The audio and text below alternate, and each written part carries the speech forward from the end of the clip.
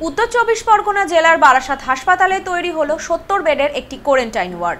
পাশাপাশি একটি আইসোলেশন ওয়ার্ডও তৈরি করা হয়। করোনা ভাইরাস মোকাবিলায় তৎপর রাজ্য প্রশাসন। উত্তর ২৪ পরগনার সদর বারাসাত হাসপাতালে তৈরি হলো কোয়ারেন্টাইন ওয়ার্ড।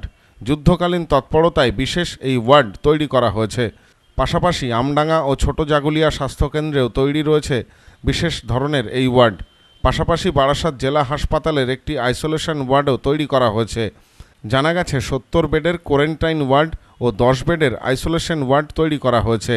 যারা বিদেশ থেকে আসবেন তাদেরকে ১৪ দিন কোয়ারেন্টাইন ওয়ার্ডে পর্যবেক্ষণে রাখা হবে। এই সময়ের মধ্যে কোনো প্রকার করোনা উপসর্গ দেখা দিলে তাদেরকে আইসোলেশন ওয়ার্ডে রাখা হবে। অবস্থা খারাপ হলে কলকাতা আইডি হাসপাতালে স্থানান্তরিত করা হবে। মানে ভীতির জায়গা আছেই।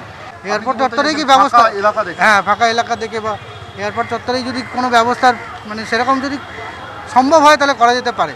যদি সরকার চায় তো নিশ্চয়ই করতে হবে, মানে অবশ্যই করতে পারে।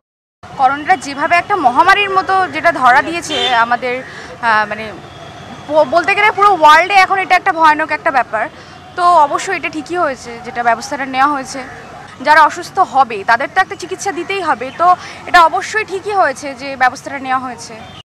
পাশাপাশি করোনা ভাইরাস আতঙ্কে রাজ্য সরকারের পক্ষ থেকে সমস্ত শিক্ষা প্রতিষ্ঠানকে আগামী ৩১ তারিখ পর্যন্ত বন্ধ রাখার নির্দেশ দেওয়া হয়েছে। এখানে স্বাস্থ্য পরিষেবা পাওয়াটা একজন সাধারণ মানুষের পক্ষে অত্যন্ত দুষ্কর এবং কষ্টসাধ্য কাজ। এই যে আপনারা দেখতে পাচ্ছেন যে এখানে টিকিট কাউন্টারের সামনে যে লাইন পড়ে, সকালবেলায় কয়েক হাজার মানুষ লাইন দিয়ে দাঁড়িয়ে থাকেন, অসুস্থ বৃদ্ধ শিশু কোলে নিয়ে দাঁড়িয়ে থাকেন। এক একজন ডাক্তারকে 200, 250, 300 পেশেন্ট দেখতে হয়। আমি দিন 15 আগে একজন পেশেন্টকে নিয়ে এসেছিলাম, তার বুকে শ্বাসকষ্ট হচ্ছিল, সর্দি কাশি এবং জ্বর ছিল। তাকে ন্যূনতম যে বুকে স্টেথো দিয়ে দেখবেন, ডাক্তারবাবু সেইটুকু করার সুযোগ পাননি বা সময় পাননি বা করেননি। Bureau report, news no man's land, Barasat.